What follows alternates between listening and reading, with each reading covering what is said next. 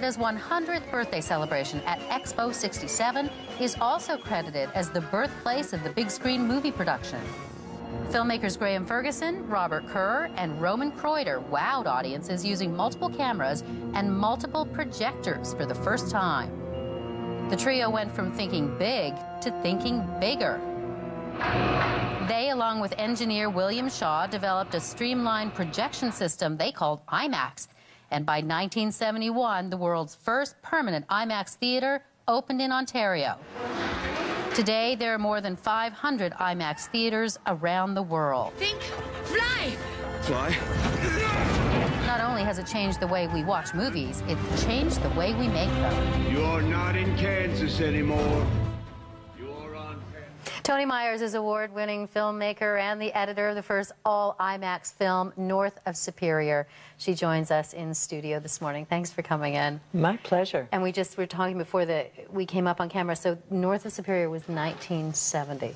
Yes, we were working on it in that winter. That's incredible. And the kinds of things that were achieved that many years ago. Tell me what it was like to be involved in the first IMAX film. It was incredibly exciting for me because it was something that had never happened anywhere in film. So we couldn't even see what it was we were working on because you edited. I was the editor on the film, right. And you did that in 35 millimeter. So it wasn't until it was all finished that I actually saw what I'd been working on with Graham. It was so groundbreaking at the time. Did you think that it would have been a one-off or that this would be the future of the really big films to see?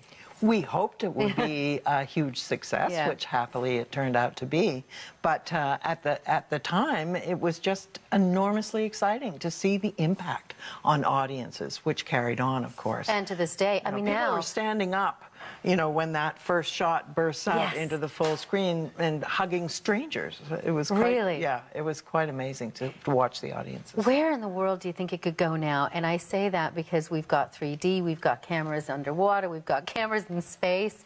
Where else?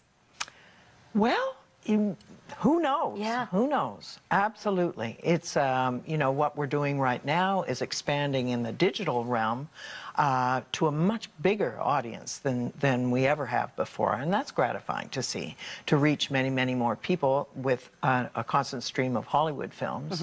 And now Hollywood filmmakers finally are using IMAX cameras to shoot their films. Mission Impossible 4 is coming out later this year.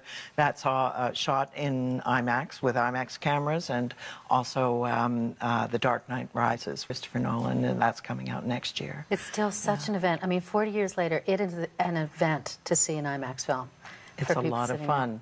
It's a lot of fun, and a lot of fun to work on. Toni, thanks so much for coming in. My pleasure.